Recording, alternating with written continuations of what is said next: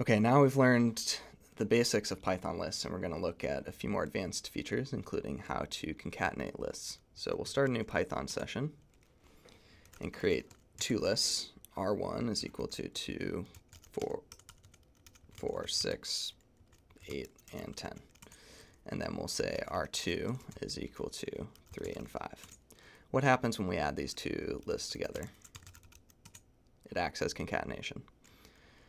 So we could alternatively assign something to this concatenated list. R3 is equal to R1 plus R2. And now I have a new array with 7 elements composed of the elements of R1 and R2. If we switch the order in which we added them, say R2 plus R1, now R3 consists of 3 and 5, and then 2, 4, 6, 8, 10. So we can also add elements by using the built-in append function. So R3.append 12. In this case, 12 has been added to the end of the list. And say we wanted to remove an element from the end of the list, then we can use the corresponding function pop, R3.pop. And see, it returns the element that was at the end of the list. But now if we look at R3, we see that 12 is no longer there.